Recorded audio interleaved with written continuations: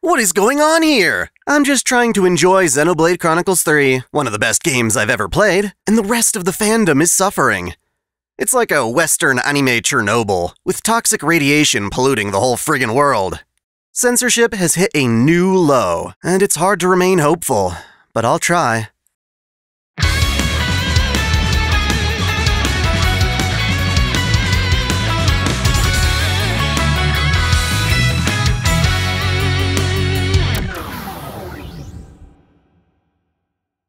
Welcome back to OtakuDaiKun. Dai here. So yeah, I apologize in advance, but this video is a bit of a downer. What started as a vid dunking on Square Enix has evolved into a tentacle monster of censorship and controversy. It really sucks, but a lot has been going on, and for a channel that fights for artistic freedom against rotten censors, I have to talk about it. There are a couple of incidents that all share a common thread, so indulge me as I guide you through these marshes. First, I want to talk about localization. I'll say it bluntly. A bad localization essentially is censorship. Instead of black bars, it's masking the original content with entirely different words, which can arguably be worse, like when China straight up redraws anime frames to cover characters up. This became relevant with the release of Live a Live, or as it's said in Japanese, Raibu a Raibu. As with other Square Enix works, a lot of liberties were taken with this game's localization, and fans were quick to point out the differences. The first screen cap I saw was this, where a guy tells a girl not to get angry, as it lets her pretty face go to waste. You'll see later that the writer was clearly trying to avoid referring to anything sexist. As such, this guy's official English text goes off on a completely irrelevant rant about pride and strength. This might not seem like the worst thing in the world, but you have to realize it's just one line out of hundreds and thousands in the game, and when you add them up, you might as well be playing a different game in the end, when none of the characters act like they did in Japanese. The blunder here is that casual players won't ever realize that, yes, perhaps this NPC was being sexist, but I'd argue that's a part of the experience. If he makes a condescending comment in Japanese, I want to see that in the English script. Changing it like they did is what gives localization a bad name, making fans want a more straightforward translation, because what we got isn't a translation at all. Instead, they took that translation, went nah, and tossed it out for something original. Here's another example of the same blunder. In Japanese, this lawless guy says it's not a woman's place to butt in when a man is setting things straight. This mansplaining sort of attitude was changed in the Western release to be something about owning up to one's mistakes. The idea of setting things straight and making up for mistakes are indeed similar enough, but what gets lost in translation is this dude's condescending machismo.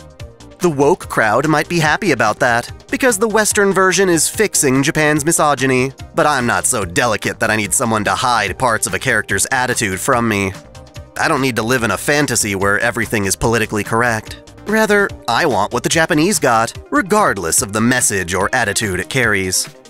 Now, let it be said that this isn't a push to keep misogynistic stuff in my anime and games. It's a push to keep things accurate to the creator's vision, which does mean that if a Japanese artist wants to promote feminism or LGBT causes or oppose misogyny, I really don't mind so long as it's not trying to censor someone else's idea.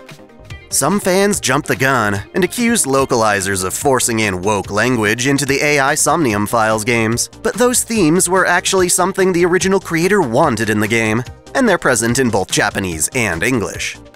Unfortunately, Square Enix has an ethics team of employees who sift through any of their actual artists' work to change things right as they begin to blossom. When Live a Live was originally released on the Super Nintendo, it had a scene where you could obtain the character Taeko's panties. For all modern Switch releases, this was changed to you finding her secret stash, to again be more politically correct and safe for work, I guess. I can assure you this was a choice from the ethics team, not the guys who made the game back in the 90s. As such, I'm sure the trash localization is actually encouraged by Square Enix, whereas with the Seven Seas Entertainment debacle, the original publishers actually sided with the fans. Since localizers often have a bad reputation of insulting people on Twitter for daring to criticize their work, I decided to look up the game's credits to find who was responsible for this game's English adaptation.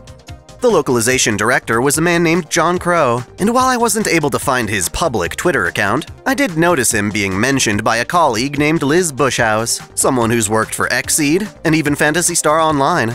Despite never even speaking with this woman, I discovered she had me blocked on Twitter, likely through a mass blocking tool.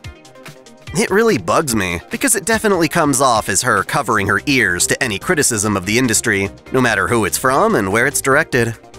I know there are toxic trolls and jerks online who would stoop to threatening and harassing her, but I'm not one of those people, and her blocking me prematurely prevents any sort of meaningful conversation.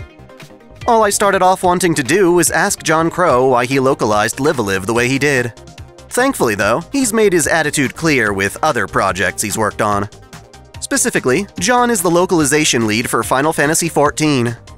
Apparently, a lot of people like the localization for this game, but I still stand that he takes far too much creative liberty. His localization team has a philosophy that doesn't aim to replicate the Japanese, but rather to make text that feels like it was originally written in English. Wanting FF14 to stand toe-to-toe with other Western games, he didn't want his game to feel like a translation. To me, that just reads as, to appeal to a global market, that means you have to appeal to the casuals who wouldn't understand the nuances of Japanese. Regardless, there's an example of their philosophy put into practice that we can go over.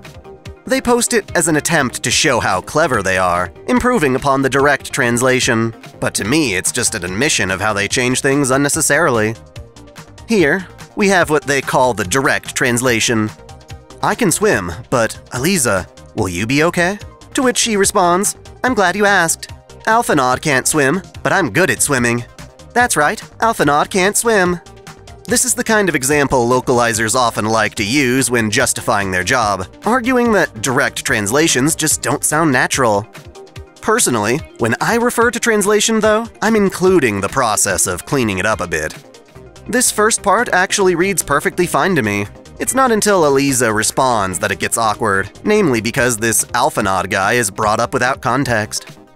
Here's the next step, where the localizer tweaks the direct translation. Now it's, I can swim, can you, Aliza? With her replying, I'm glad you asked. I'm good at it actually, unlike Alphanaud, who can't even swim. Unlike Alphanaud, who can't even swim. This clears some things up, but butchers others. I hate what they did to the first sentence.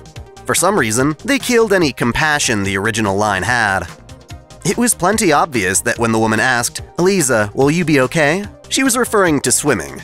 The way she asked gave a sense of genuine concern. With the tweaked translation, it just seems so blunt. I can swim, how about you? Of course, it's not the end of the world, but it's fascinating to see how things get omitted. I like how they clear up the second bit though. Rather than starting the sentence with Alphanaud, it gives him proper context. It's much clearer for her to state her own skill in swimming before comparing herself to someone else.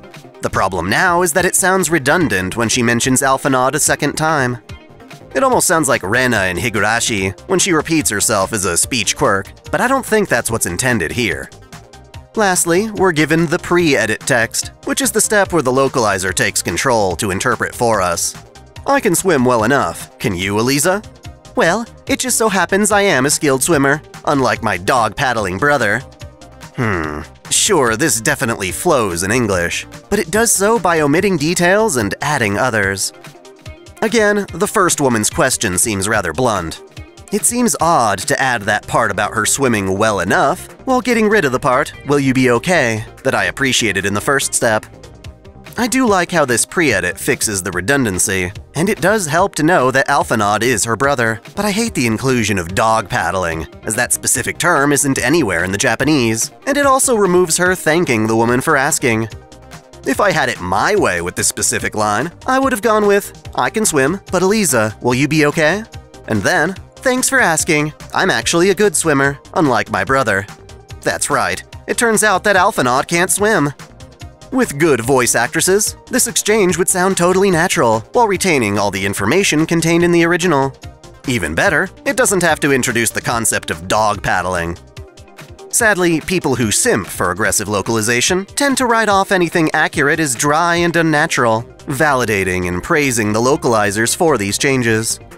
I especially hate how this person specifies giving English speakers the same experience, because I'd argue that her attitude with dog paddling creates a strong difference between the two versions. In the Western version, Eliza comes off as having more attitude, whereas the Japanese Eliza seems more pleasant. Honestly, if all localizations were this tame, I wouldn't have an issue with how this industry is going. But oftentimes, this attempt to sound natural is mainly an excuse to make things more edgy or hip, only to come off looking like that one "how do you do, fellow kids" meme. For instance, we've got this bit from the Yakuza games. It's hard to read, but the localized version says, "Just thinking about those awful men makes me cringe. I'm literally shaking right now." The actual translation doesn't have this Gen Z language, instead simply saying, "Just remembering gives me the shivers." It makes the localized version feel like an abridged series. Another bizarre attempt to flavor text has Estelle from The Legend of Heroes saying, "Yeah, everyone says that before they get hit with the big stick," instead of, "Oh, you've done it now. I'll make you regret those words." Seriously, there are dozens of ways the original translation could be worded without changing things to getting hit with a big stick. The original was perfectly fine as is. The World Ends With You, specifically its sequel, is filled with this edgy dialogue that tries to sound more hip, at the expense of the original meaning. Here, we've got a chick who resorts to spamming slang at every chance. Instead of saying UG, which stands for underground, she says OMG. Then when she elaborates on the underground, it's changed to, "You nerds seriously thought you were still in Shibuya? This is the UG, dummies." There's some extra attitude in the last panel. Ugh, I literally spelled it out for you. UG, the underground. You're in the afterlife, losers. If you were to listen to an entire game with this injected attitude at every turn, your perception of this character will wind up completely different. Little changes like this are everywhere. What should say, "You seem to be in trouble," was changed to, "Why the long faces, chums?" Sad emoji. Chums? What sort of odd artistic inspiration gave the localizer the idea to write chums? This isn't supposed to be their canvas. If it's not in the Japanese, you don't need to put it in here in English. "That's right, she's our leader," was changed to, "That's right, she's our queen." Is this guy supposed to be gay or something? I've actually seen this in other localizations, where you've got a guy who speaks with a feminine voice, like Liron in Gurren Lagann. Instead of just replicating that vocal tonality like Steve Bloom did, sometimes localizers will sparkle up the dialogue, making it seem like a bad gay stereotype. I recently played the visual novel Hatsumira on Steam, and really enjoyed it thanks to them putting up an 18+ patch to get around Steam's censorship. Its localization, though, was all over the place, especially with this gay guy named Karin. Literally everything he says has gay slang like "girl" and "queen bitch," when that is not what he says in the Japanese voiceover. It's as if his voice and appearance didn't seem gay enough for themselves. They just had to pile it on with dialogue too, which is sad because he's a pretty interesting character outside of the altered text. Here, we've got a pathetic attempt to inject memes into the script. The guy's supposed to be talking about the scan ability in the game, but the localizer changed it to, "taking my galaxy brain for a test run." It might seem like just silly memes, but a lot of these attempts to flavor dialogue come right from Twitter, such as a guy wondering about his Japanese curry being authentic, getting changed into a matter of cultural appropriation.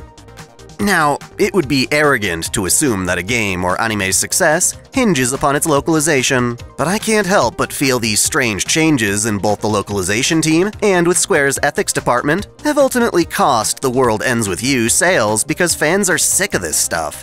We're also sick of the pandering. One of the things constantly being changed for the West is femininity.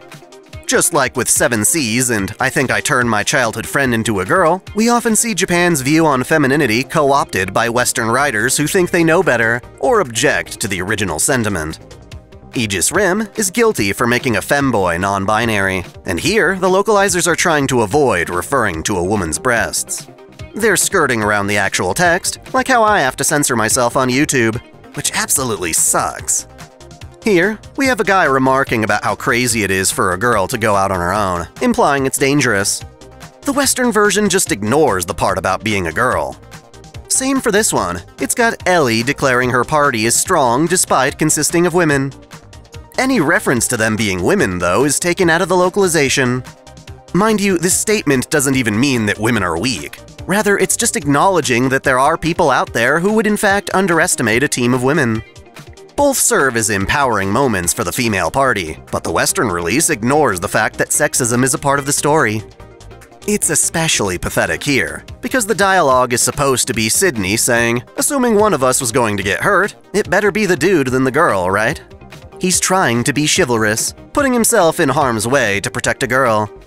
The localizers wanted none of that, instead changing the line to a pompous, "If anything, I'd say most of the girls I know are better at fighting monsters than I am." The problem with a lot of feminist media these days is that it assumes a woman can't be strong or competent unless she's absolutely obliterating her male colleagues. As a result, we've got guys being humiliated in order to make the women seem superior, rather than having both sexes working in tandem, like, you know, the majority of anime and JRPGs. It's really sad to see a character's chivalry transformed into inferiority, because I want to experience the characters as Falcom intended for the Japanese. Following similar progressive logic, these same localizers wouldn't dare stand for a character labeled as Chubby Lady, instead making her into a dramatic noble. There is no doubt in my mind that someone affiliated with or in support of body positivity intercepted this line between the Japanese writers and the final Western product, deciding they had to step in and fix an injustice. That, or maybe they were afraid Sony would take issue with it, but that's a whole other issue that we'll get to soon. Oh yeah, and the same thing here. We've got this guy, Suruga, asking whether someone is a man or a woman, with the Western version changing it to asking for the person's pronouns. Unless the Japanese word for pronoun is in that original text box, which it isn't, then I don't want it in the Western release. That right there really is the Gen Z equivalent of the old rice ball jelly donut thing. It's not hard at all to understand that fans want accuracy. The only thing stopping most anime fans from buying what they want is a language barrier. It's not a matter of cultural sensitivities or political differences. We just want to know what the hell they said in Japanese, and it's a lot easier for localizers to just provide that than it is for us to individually all learn Japanese for ourselves. Heck, when it's something that can be easily translated, we often don't even need official localization. That's perhaps the most justifiable reason that piracy is still thriving within anime. Even if you have the money and desire to support the industry, the fan-subbed version is often more authentic anyway, meaning that you'd be paying money for a worse experience. That's what makes censorship so insulting, and the most insulting case of censorship has just hit us recently with Square Enix's new MangaUP app. Almost immediately after launching, fans noticed that the manga on their platform was heavily censored, with black bars covering up literally anything that could be considered sexual, whether it was or not. It didn't even matter if the girl was wearing a bra or bikini top, the entire chest would be covered up obnoxiously. Ecchi and anime go hand in hand, so a lot of your typical manga fare winds up looking like a drunk chessboard with all the censor bars. This one from Marin Kitagawa from Dress Up Darling is especially pathetic because she's not naked, and you can buy this manga physically without the censorship. I recently made a video about censoring innocuous things like school uniforms, and how that winds up branding basic aspects of femininity inherently sexual. Because we can be attracted to pretty much anything, the more you try to avoid showing something indecent, the more you just wind up oppressing people unfairly. That's the signal that gets sent with censorship like this. A fully clothed woman having a big black bar over her pants because, what, they crease?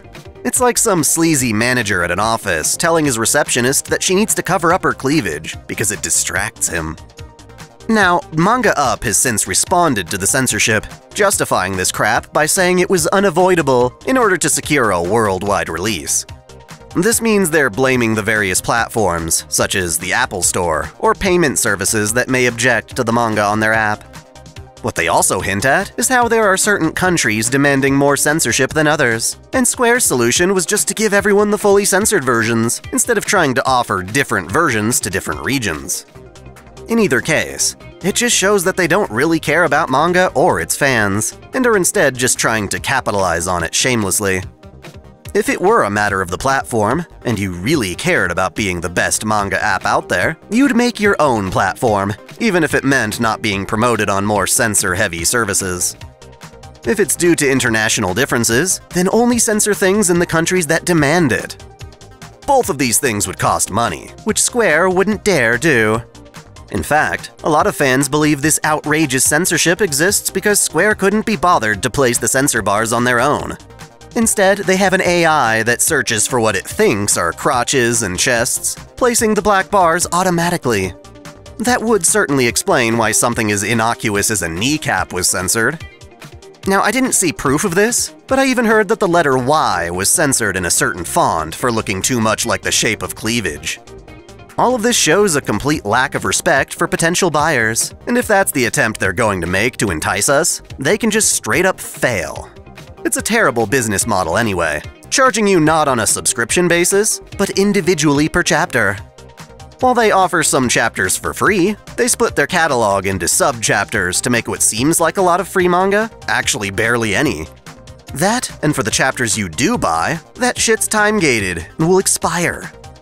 I personally advocate that nobody, absolutely nobody, should be signing up for this service. They don't deserve your money, and supporting them will only encourage further censorship down the road. If there's any hope on the horizon, it would be that fans are working on AI algorithms of their own to actually uncensor anime and manga. Two programs, called Hent AI and Deep Cream PY, attempt to restore content placed behind mosaics and censor bars. It's not perfect by any means, as it often struggles to differentiate between black bars and other dark lines on the page. But the effort is admirable. It just blows my mind how dense some of these localizers get. We anime fans buy up whatever looks interesting, and most of the time our only concern is whether it's censored or not. It can be infuriating to convey this sentiment to companies, and one of the causes of this comes from the people working at those companies straight up hating the fans. When they're not hiding behind a wall of generic PR language, they're out there getting pissed at their own target audience. Recently, the manga for summertime rendering was licensed by Udon Entertainment.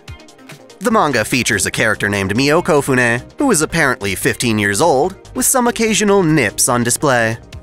Udon went ahead and censored out these details for their Western release, defending their case by claiming the changes were minor and were made to avoid having the book criminalized as CP. On paper, that does sound like a reasonable defense, given that the United States has a federal law called the PROTECT Act, which deems even fictional representations of minors in obscene situations illegal. Since Mio is labeled as 15, she counts in the US as a minor, and showing her naked body could be seen as obscene in court. The odds of this actually happening are extremely unlikely, though. In 2013, a man was arrested for possessing hentai, but only in conjunction with actual photos of children. His predatory nature came first. Lawmakers have opposed this PROTECT Act in the name of free speech, and California doesn't even abide by it, refusing to criminalize works as long as they don't involve or depict real children in their creation and consumption. Despite these laws in place, no anime publisher has ever been criminalized for this, and if they were, pretty much everyone would be guilty. You could make a case for obscenity with literally any ecchi anime that takes place in high school, and there have been tons of those throughout localization history. Also, Udon's forgetting that the easiest solution would be to either say that Mio is 16 or older, or just omit her age entirely. That's what Senran Kagura did, till Sony reared its ugly head. That's what makes this incident with Udon so strange. To anyone versed in anime, Mio's little bath scene is an everyday occurrence, so why all of a sudden does it need to be censored? The representative from Udon appears to be understanding of this controversy on social media, but their rationale still comes off as overly defensive. They claim that because the original author signed off on the changes, that they weren't disrespecting the art. I disagree. Just because a creator signs off on censorship, that doesn't mean it was what they originally envisioned or wanted. Some artists are more apt to defend their works than others, and when it comes to localization, which is often a secondary market to them, creators might just be choosing the path of least resistance. It would be a different story if these creators were suddenly asked to censor their own works domestically. That's the kind of pressure that has Ken Akamatsu, the creator of Love Hina, taking office in Japanese government to fight against censorship culture. The other thing that Udon brings up is that the summertime rendering anime also lacks Mio's nips, employing the same steamy bath censor and Barbie doll anatomy.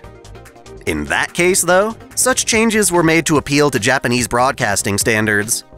They were probably aiming for a specific time slot, and being forced to air on a different network or later at night might have cost them revenue. Plus, it's always possible that such details can be added back in with the Blu-ray release. The fact of the matter is that Mio in the Japanese manga isn't a problem, and fans want to push Western developers to defend that notion, at least if they want our money. This alone would have probably brushed away, if not for further provocation on part of the localization community. Jordan Reynolds is an editor who worked with summertime rendering when it featured on Manga Plus. He doesn't work directly for Udon, but he does seem to be advocating on their behalf, belittling fans for caring about the censorship. He went on a long tirade on Reddit that has since been deleted, but I want to counter what he says. First off, his language is confrontational and condescending, framing it like fans find Mio's nethers more important than the rest of the story. Now, if this Udon version were the only one in existence, then I'd understand putting up with a tiny bit of censorship in order to enjoy the full manga. However, we fans have access to uncensored versions, giving us no incentive to support a product that can't be seen as definitive. Again, the author signing off on it doesn't matter, because he's doing it for money and not principle. Jordan claims that by caring about this instance of censorship, people are only enforcing the stereotype that anime fans are all creepy fat neckbeards who love their 2,500-year-old lolis. That's a load of crap, because there are plenty of different people that don't qualify as incel neckbeards that still oppose this censorship. At that point, the stereotyping is an issue for those who wish to ignore reality. Jordan's rant sparked further discussion, and eventually, someone brought up the idea that censorship is wrong as a matter of principle. He shot this sentiment down by saying that nobody was complaining about the other ways the manga was censored. In this case, he must be referring to how the anime made other changes from the manga. All I've got to say is that we're not thrilled that the summertime rendering anime is a bit tamer than the comic, but at least in their case, that stuff was being done within Japan, and not as a result of foreign influence. We'd be just as pissed if whoever distributes the anime in the West made further changes from its Japanese version. Of course, it's silly to demand that fans prove they hate censorship in general, to prove they aren't always just in it for the lewd kiddos. It's just that this type of content is usually on the front lines. I'm always complaining about censorship of all sorts of things, such as the stupid Crunchyroll version of World's End Harem, which did feature adults in a lot of its scenes. Either way, we'll still have people stereotyping anime fans as creepers, and it sucks when it comes from within the community. That takes us to our next topic, the controversy surrounding Anime Matsuri. There's this YouTuber named Ministry of Otaku who attended the con and confronted a Tifa cosplayer. She was carrying a sign equating lolicons to child lovers, and he told her she was asking for a fight by provoking people like that.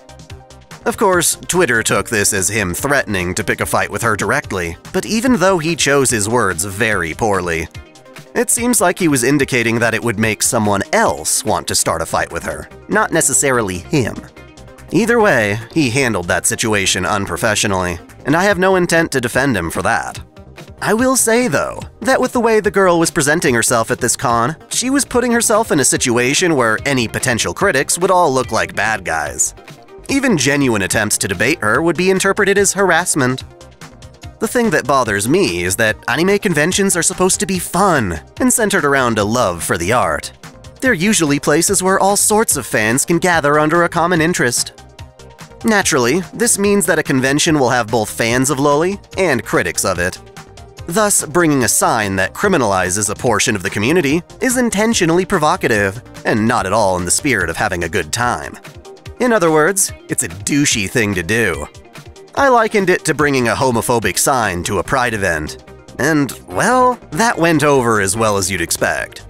Twitter is not the place for people to have civil discussions, and yet that's where all the drama tends to be, and where companies are all typically measuring the masses. Now, for the record, I am not attracted to lolis, but I do defend their right to exist, based on how easy it is to start labeling all attractive anime characters as minors and lolis. For instance, Mio in Summertime Rendering that we were talking about before, she's 15, but she's not a loli. And if you didn't have her labeled as 15 within the story, it's possible you might not ever know she wasn't your normal adult. It's a dangerous, slippery slope, and once we start criminalizing lolis, the woke will only add more crosshairs, expanding the net of what can be censored next. I have actual proof of this later in the video. For now, I'll leave it at this. If you really thought lolicons were predators, you'd probably do more than carry around a sign to insult them. The proper response to a child lover is to call the cops and get them investigated as a genuine threat to kids. Mind you, kids attend conventions like this after all, so if you really felt those kids were in danger, you would do more. Since people don't take this kind of action, and are using the term in a broader sense, them labeling people as pedos just wears the word down till it doesn't mean anything, which is another reason we don't see loli stuff in court very often. Hunting for lolicons isn't an efficient way to weed out the actual threat. Authorities are much better off focusing on trafficking rings and phishing sites, stuff like that. Our last topic for today happens to be the anime retailer Right Stuf, which has long since been one of the most reliable places to purchase anime-related goods from. Just recently, though, they've been bought out by Crunchyroll, which, as you should know, is now merged with Funimation under ownership of Sony. For a while now, Sony has shifted its CEO and headquarters from Japan to California, employing woke policies that censor not just anime in the West, but also developers working from Japan. Sony and Funimation were the ones to blame when Ishizoku Reviewers was licensed and then neglected for not adhering to the company's values. Clearly, those values have reared their head again, because while Right Stuf assures us that they'll still carry a wide variety of products, they will no longer be selling erotica. Sure enough, if you search for products they used to sell, such as the Hentai Heaven Collection Blu-rays, you'll either find no listings or be directed to an error page. Mind you, collections like these are typically the only way fans can get their hands on uncensored H anime in an official, legal capacity. I only bring it up because those erotica products Right Stuf sold were meant for and made by adults. It just goes to show that if we let these companies do as they please, the scope of what we'll see censored will only expand. If you listen to their excuses, they always go, "It's okay, we only censored this little thing over here. It's not like we're taking any of this other stuff away from you." That's what Nintendo localizers said about their censorship during the Wii U era. They were like, "If you want to find lewd content, you can always just go over to Senran Kagura and games like that. We're not taking those away from you." Well, guess what's not around anymore? Thus, if we can't defend anime where it currently stands, then the playing field will grow so small that all that remains is a giant goalpost. It also doesn't help that Crunchyroll owning Right Stuf serves as a conflict of interest. There's no evidence of it yet, but I could totally see them giving Sentai Filmworks a harder time selling Blu-rays on the site. All of this is honestly really depressing, but there are things we can do. The obvious one is to not support companies when they pull this crap. Let them know that if they want our money, they have to earn it by providing quality content. It doesn't just end there, though, because if we don't let our voices be heard, those companies will start feeling validated in their decisions, and they'll start changing anime at its source. Our protest has to come in two waves. First, you gotta tell them you ain't buying their stuff, and second, you gotta tell them exactly why you won't support it. There's a third step as well, and that's to seek out platforms, creators, and companies that actually do the right thing. We need to promote and support them so that they can become more successful than the current market. This almost makes me sound like some kind of rebel or revolutionist, which I know seems silly for fictional entertainment. But at the end of the day, what we're asking for is extremely basic and entirely reasonable. We just want companies to translate Japanese works faithfully, with the same content and context present in the original. That, and we want Japanese creators to make what they want, without being pressured or coerced by Western standards. If you agree with me, go ahead and share this video around. Leave your comments, and if you please, feel free to debate me on these issues. Thanks for watching! If you enjoy this channel, help us grow by liking, commenting, sharing the video, subscribing to OtakuDaiKun, and most of all, smashing that notification bell so you don't miss out on all of our anime discussion, lore, or Let's Play content. You can support us directly through Patreon, Subscribestar, or our YouTube membership, all of which come with benefits like exclusive vids and early access. As always, celebrate your fandom!